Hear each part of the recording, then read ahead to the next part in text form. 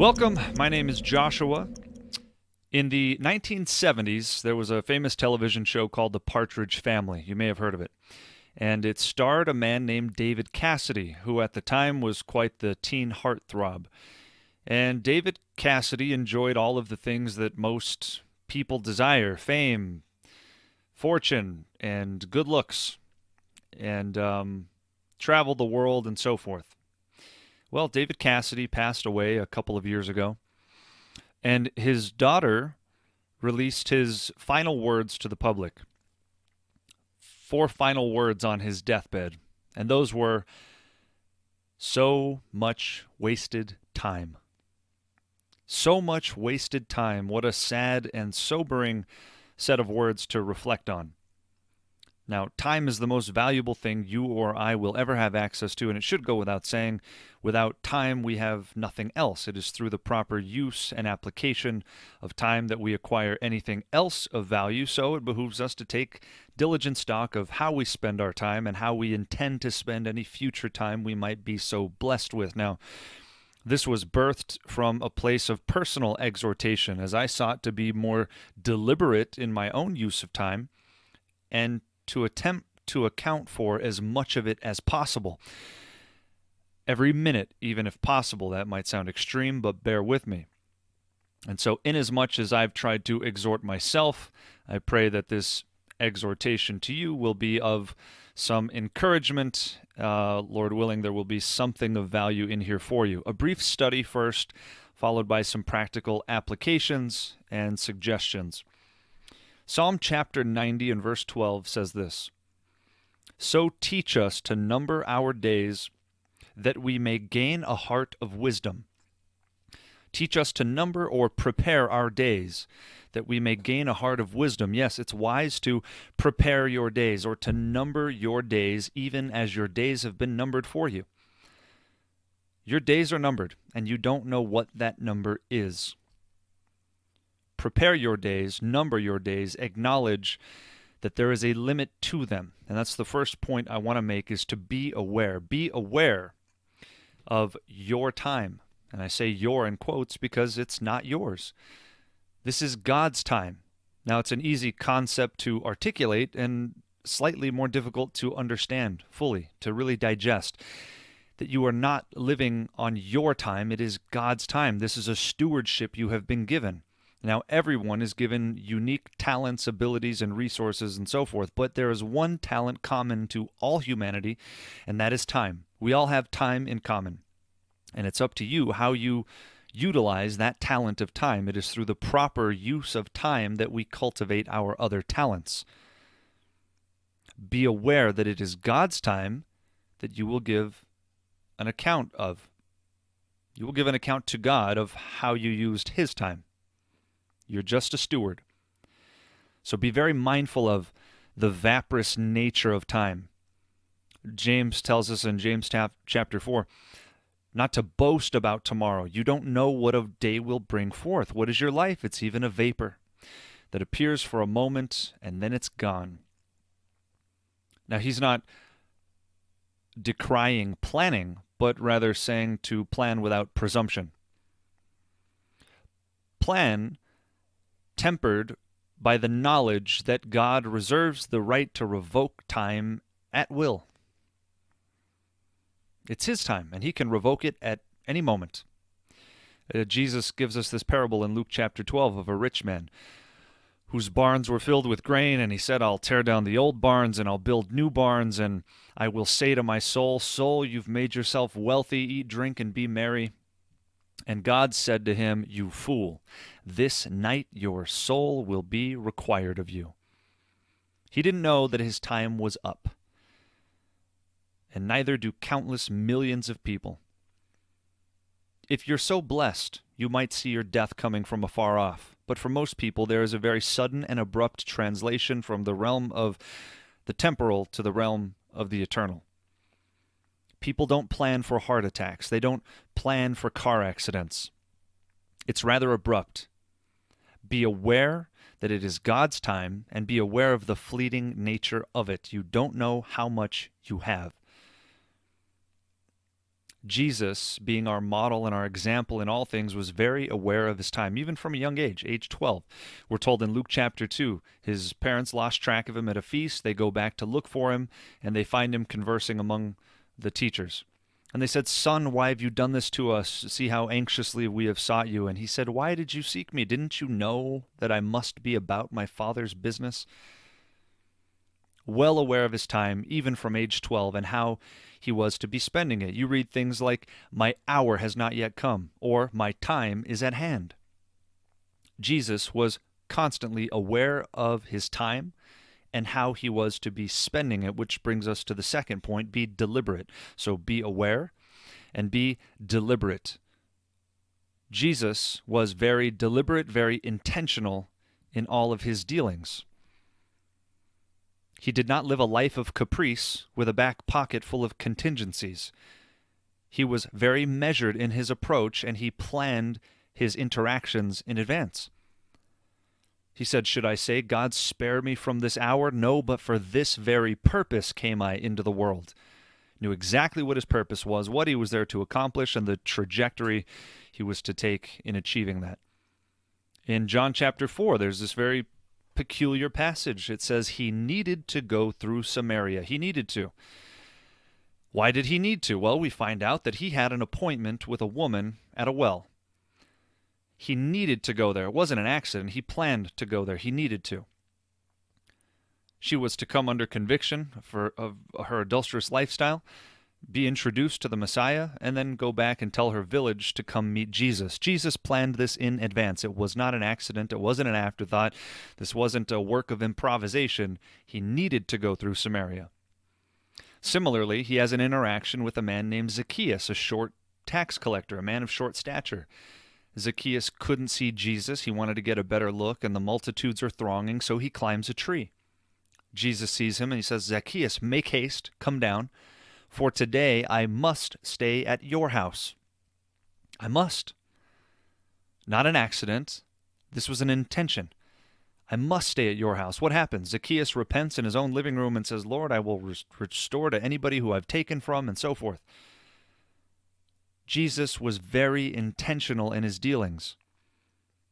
How did he redeem his time? By Ephesians chapter 5, of an often quoted verse, or set of verses, verses 15 and 16. "See then that you walk circumspectly, not as fools, but as wise, redeeming the time, for the days are evil." Jesus redeemed his time by walking circumspectly. What does that mean exactly? To be circumspect is to be deliberate, to be intentional, to be precise, to be accurate. To be circumspect is exactly what the wise men were told to do by Herod. Herod, talking to the wise men about where the Messiah was to be born, says, "When you have found diligently search for the child, and when you have found him, bring me word." That term diligently, same idea, same word. Diligently, accurately, with precision, search for that child so I know exactly who I'm looking for. To be circumspect is to be intentional, to be very deliberate. And above all, be devotional.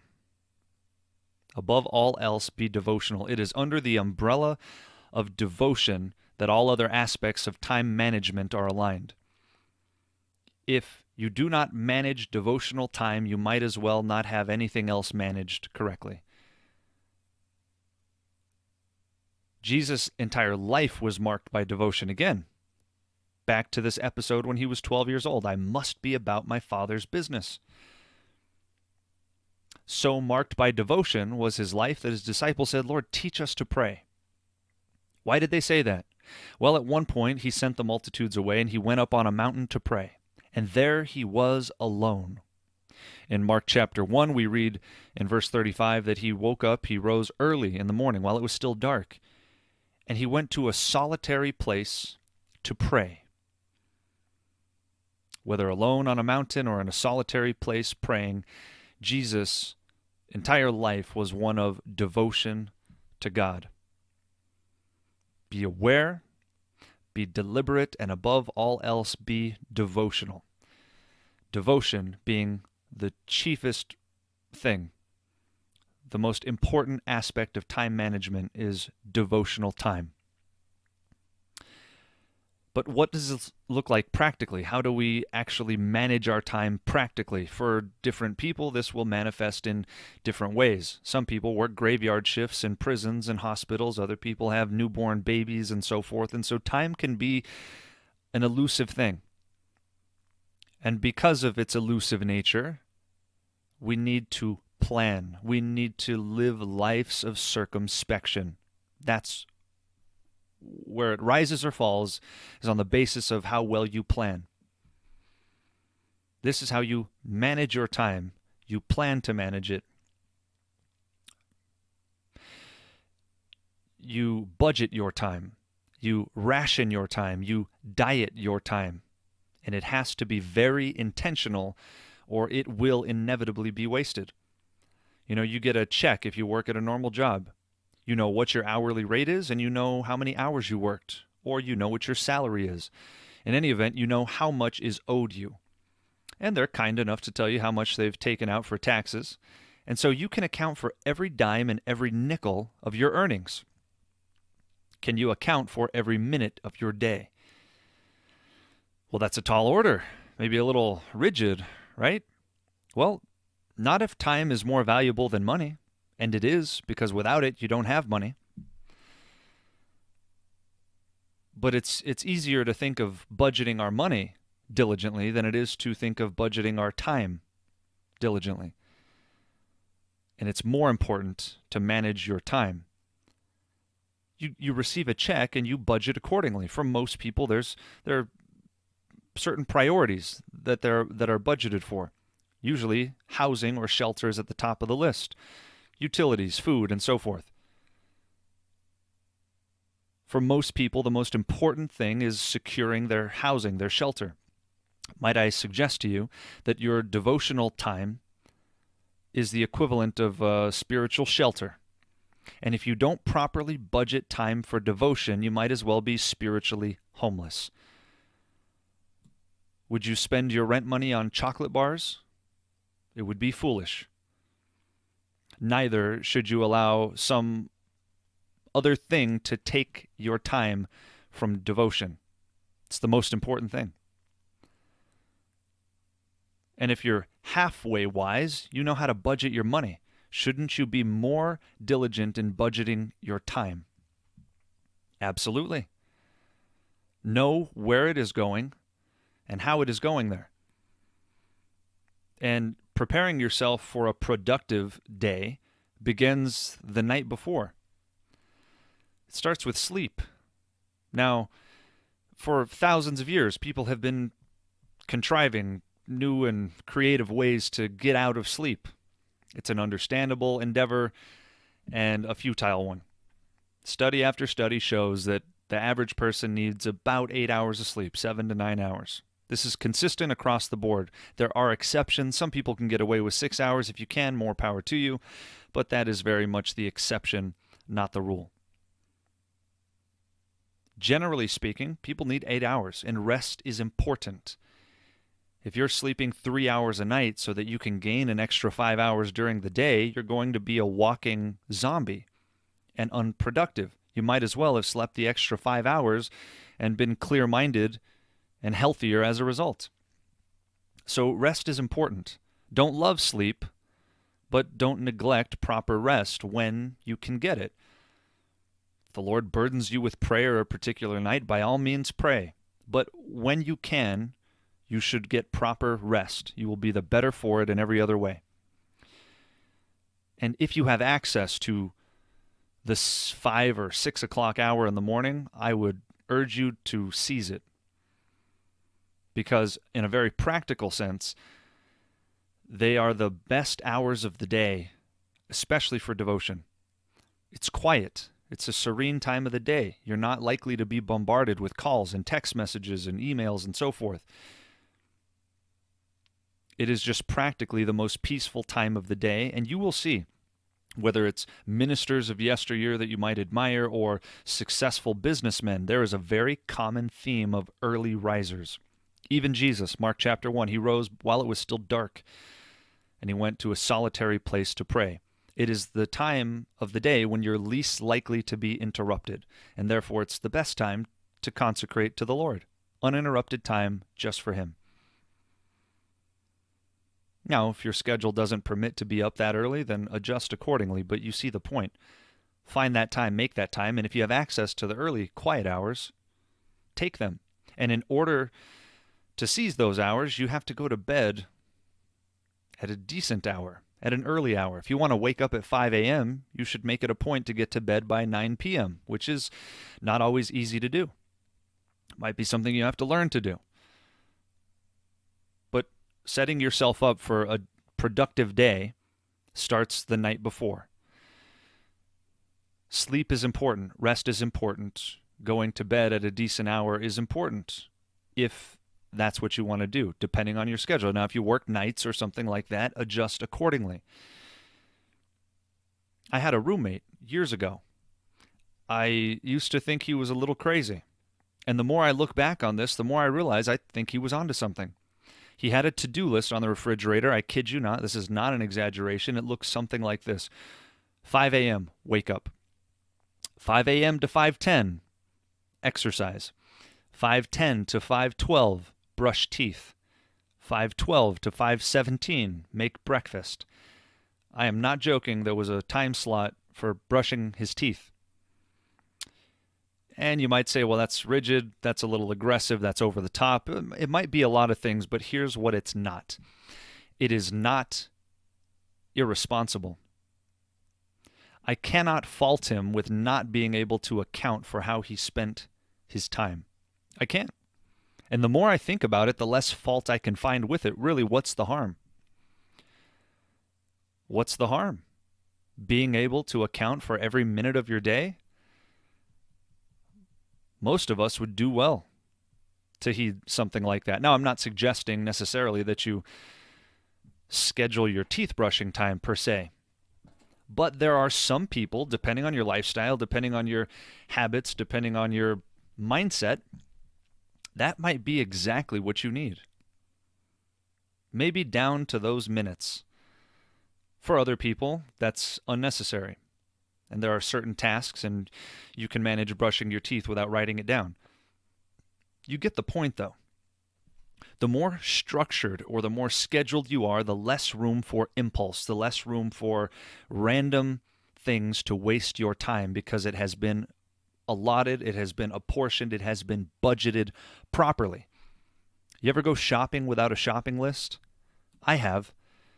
What a horrible shopping plan. You know what happens? I'll end up leaving with things that I didn't need and forgetting things that I did need. Not to mention wasting time in the process. If you go in with a list of 10 items that you have prepared beforehand, you know exactly what you're looking for. You get in, you cross them off the list, you get out.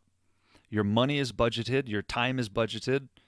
It's a better way, it's a more efficient way to go about things rather than just meandering around the aisles aimlessly, amending your list in your head on the fly, getting distracted by this, leaving and inevitably forgetting something that was important and going away with something you didn't intend to get in the first place. Impulse will take over. Impulse thrives without structure. That's how it goes. People that are on diets, that are eating healthy, they do it by acting intentionally. You don't just get healthy by doing nothing. You have to make a deliberate, conscious effort to be healthy. In the same way that gardens don't weed themselves, they must be weeded, and neither will your time manage itself. It must be managed. People don't lose weight by not doing anything, or they don't maintain a healthy eating style by not being deliberate. Generally, what they'll do is they will plan their meals in advance. They'll plan, for Tuesday, I'm going to have chicken and broccoli, and for Wednesday, I'll have whatever it is. But it's by planning those things in advance that the possibility of a donut entering the equation is averted. Because they've already planned the meal. They've already purchased this, and because they purchased this, they didn't purchase that. Because they've already prepared this, they have no need for that. There's less room for the impulse. But if this isn't planned, if the meal's not planned, it's an impulse field day. If you don't have your meal planned, then you go looking for something. Oh, that sounds good. That looks good. Of course it does. Of course it sounds good. Of course it looks good. Bad things generally do. Bad food tastes great. And your impulse will take you there. You have to be intentional about these things. You have to be deliberate. There's less room for impulse. Nobody gets in a car and just starts driving to a destination without first charting the course. You decide on a destination, and then you chart the course. If you don't do that, it's a recipe for calamity, and even worse than shopping without a list. What a horrible, horrible travel plan. What route are you going to take? Is the road closed? Are you driving in the right direction? Of course, you find the destination and then you figure out how to get there. You don't just start driving. You avoid a lot of problems by investing a little bit of time planning beforehand. By investing a little bit of time planning, you avoid a whole lot of time trying to correct mistakes that could have been avoided in the first place. Not to mention being vastly more productive. Setting goals in general. If you want to read, for example, you can read through the entire New Testament once a month, depending on how your Bible is formatted, by reading about 8 pages a day. That's it, 8 pages a day. You can read a new book every month if you want to do that. It's a very doable task. Here's how it won't happen.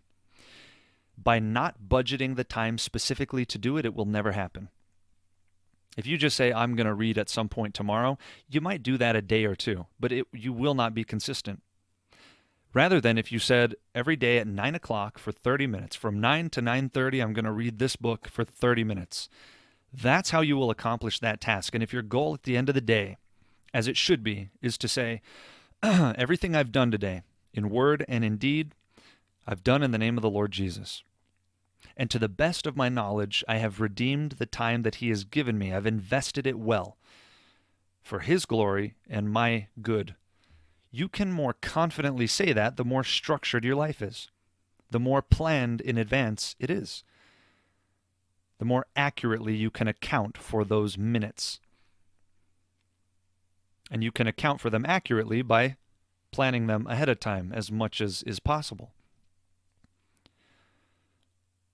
And so by saying yes to certain things, you must say no to other things and be resolved to do this or to do that. And it's helpful to look at the world, worldly successes, as a source of inspiration and rebuke.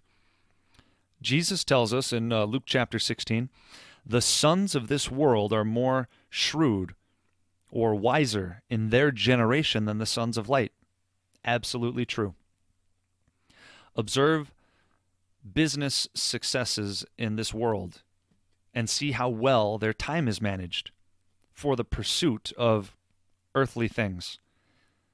Richard Baxter, in his paraphrase, which he went to prison for writing, has a note here, Luke 16:8. His note says this: "Oh, that we had as much wit and care and diligence for our soul's everlasting welfare as false worldly men have for this vain world." Indeed, false worldly men have a lot of care and wit exercised for this vain world that we would do well to take note of. You can see this in the professional athletics world and the entrepreneurial world. These successful men manage their time very well. There is a man named Alex Honnold, a phenomenal rock climber, who is a renowned free soloist. A free solo is to climb without a rope or without a safety harness. And he climbed El Capitan in Yosemite, which is a 3,200-foot granite rock face. That's 2 Empire State Buildings stacked on top of each other. Massive sheet of rock. He climbed it in about 4 hours with no ropes. One of the most impressive feats of athleticism in human history, without a doubt. How did he do this? By managing his time well, and managing it with this end in mind. Not to mention meticulous choreography. Talk about circumspection. Literally every finger hold and every toe hold was choreographed with precision. He planned for over a year, climbing this over and over with ropes, knowing every nook and every cranny, literally, so that he could climb this thing without a rope. Impressive, an impressive accomplishment by almost any standard. And yet, in the light of eternity, it's meaningless in and of itself. I'm not saying this to disparage Alex Honnold. To my knowledge, he's not a Christian, or he's not doing these things for the glory of Jesus. And while it's impressive, it's ultimately meaningless in light of eternity. This is a goal that ends with climbing the rock itself. That's the motivation, or, building up self or self-glorification. Look how much energy, look how much diligence goes into climbing a rock. Take a guy like Mark Cuban, for example, billionaire entrepreneur, very well known. Why is he successful? Well, in large part due to his time management. Guys like Mark Cuban or Warren Buffett or Bill Gates are they manage their time very well. They have set schedules, and when it's time for answering emails, it's not time for jogging. They don't allow other things to encroach upon their schedule. It is by maintaining this schedule that they become successful in their worldly pursuits. And that's with the chief end of making more money or glorifying self or whatever the goal is. At least to my knowledge, the stated goal is not for the glory of Christ. Now, you can be a successful Christian in business, but to my knowledge, the examples listed are not Christian men. And yet, most of them are better manage their time than the average Christian. And if they can exert that much diligence for the end of an eternally meaningless goal, how much more ought we to be motivated to steward well the time that has been given us by the God of the universe? And don't lose an opportunity to redeem so-called mundane moments. Perhaps in your schedule in a given day is washing clothes, a relatively mundane task that can and should be an act of worship. I'm not saying that just because it's the right thing to say. I'm saying that because it's true. You have an opportunity while washing your clothes to give thanks to God for His provision. And when that relatively mundane task of washing clothes is done for the glory of Jesus, it becomes infinitely more important than climbing 3,200 feet of granite. That alone. But learn from the sons of this world. They manage their time well to pursue things that will die with them. Oh, vanity of vanities. Whose things will they be once they're gone? Somebody else will acquire their wealth. Rather, store up for yourself riches in heaven. Be rich toward God. And see how these men are so careful with their time to pursue things that are ultimately meaningless, insofar as they're not done for the glory of God or inspired or motivated by God. And so there's some things to beware of. Start here. Beware of that. Beware of your phone. Beware of becoming a slave to your phone. I had a friend in high school, I could never get a hold of him. When I would see him, I'd say, I tried calling you several times. His standard reply was, Josh, I'm not a slave to my phone. Touché. Not a slave to my phone. Now, the internet is amazing in that you have access to the database of human knowledge at a moment's notice. And the internet is awful in that you have access to the database of human knowledge in a moment's notice. Quite the double-edged sword. There is a lot there to rob you of your time. And having access to everything, while it can be a useful tool, can be a trap. You don't always need access to everything all the time. And especially the social media outlet Be very careful with social media. It can be Facebook and Twitter and things. These can be tools used for good, for meaningful interactions, for sharing the gospel, for communication, for all these things. They can be legitimate tools for good. And they can also be, and very often are, life-sucking spiritual vortexes. Be very careful. Most of you probably immediately know what I'm talking about. These are petri dishes for useless wranglings over words, needless contentions over genealogies and so forth, the things Paul admonished Timothy to avoid. Profitless disputes thrive in the realm of social media. Absolutely profitless. Have you ever found yourself aimlessly scrolling through Facebook in this oddly voyeuristic realm for much longer than you anticipated? I'll tell you how it happened, at least in part, because you didn't plan that time. You didn't plan it. You went into the realm of Facebook just like you went to the grocery store without a shopping list. And you meandered around the aisles not knowing what you were looking for, and you stayed longer than you should have. Leisure time even, recreation is not a bad thing, but plan it. In the same way that you plan to get up in the morning. If you don't set an alarm, you're not going to get up.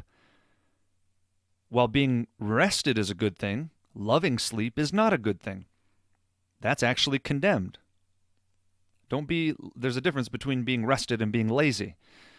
Well, in the same way, plan your leisure. Not a bad thing to have downtime, not even necessarily a bad thing to be on Facebook, but cap it.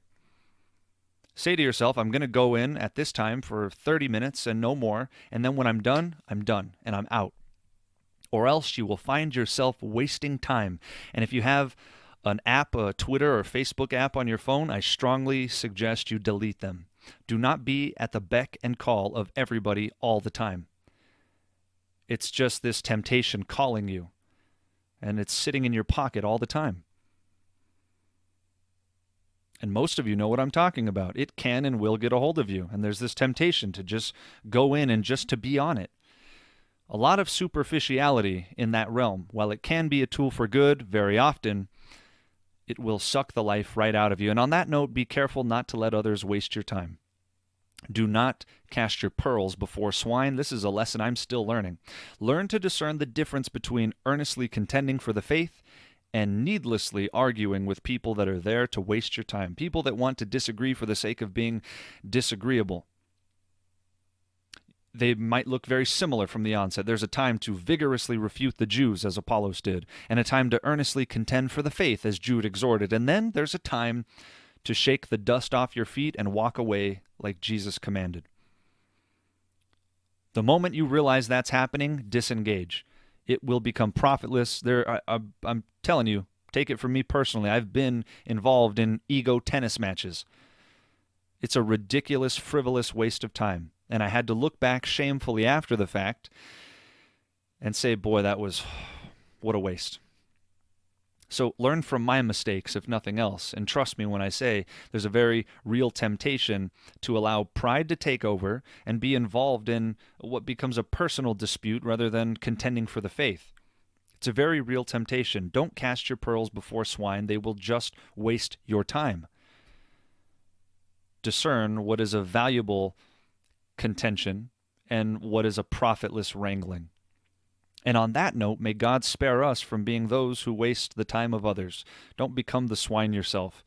Spare yourself from needlessly engaging other people, from initiating contentions with people on some individual basis. Don't do it. It's a real temptation, and spare yourself from it. Don't tempt others by being a time waster yourself. May God help us to that end. If you want to see somebody who managed his time well, you should read the Life and Diary of David Brainerd, this edition edited by Jonathan Edwards. The preface has Jonathan Edwards' famous 70 resolutions. When he was about 19 or 20 years old, he wrote a list of 70 ways he resolved to live his life. You would do well to read them. I'm going to read just a couple. Resolve never to do any manner of thing, whether in soul or body, less or more, but what tends to the glory of God, nor be, nor suffer it, if I can possibly avoid it. Resolved never to lose one moment of time, but to improve it in the most profitable way I possibly can. Resolved never to lose a moment of time. Don't be busy for the sake of being busy. Remember, Peter and Mary and Martha are in the home of Martha. And Martha's busy with much serving, and she says, Lord, see, Mary, my sister, has left me to do all this by myself. Tell her to come help me. And Jesus said, Martha, Martha, you're troubled and worried about many things, but one thing is necessary, and Mary has chosen that. Don't be busy, even for the Lord, until you're busy sitting at the feet of Jesus. Again, it is the number one aspect of time management. Charles Spurgeon records a couple of quotes that we might otherwise never have heard of these people. A one Miss Barry and a one Mr. J. How they viewed devotional time, being in the closet. Miss Barry used to say, I would not be hired out of my closet for 1,000 worlds. Mr. J said, if the 12 apostles were living near you, and you had access to them, if this intercourse drew you from your closet, they would prove a real injury to your souls. What a profound comment. Who wouldn't want to learn from Peter, James, John, Paul, etc.? Everybody would. But if you had access to them and that dialogue, that interaction drew you from personal devotional time, it would actually prove an injury to your souls. Don't let anyone or anything draw you from that time, not even the so-called work of the Lord. Because it is work that will worry you and bring anxiety unless you have sat first at the feet of Jesus. I can tell you personally, the times I have been most burdened, most anxious, and most spiritually dry are all the result of some mismanagement of devotional time. When reverse engineered, it was some misstep in devotion. Have you ever said, I'm just so busy, I'm too busy to pray this morning, I'm too busy to read this morning? A dearly departed saint, Miss Bonnie, used to say, she had an acronym for busy, buried under Satan's yoke. Be diligent, but don't be busy. Be devotional, and then do the work. But don't be busy, worried, and anxious about doing stuff. The devotion is supremely important. And so, commit your works to the Lord, and your plans or your thoughts will be established. Yes, may God give us may we number our days or prepare our days that we might gain a heart of wisdom. And not say, as David Cassidy said on his deathbed, so much wasted time. It is God's time. Be aware of it. Be deliberate about how you use it. And above all else, be devotional with it. Until next time, God bless and Godspeed.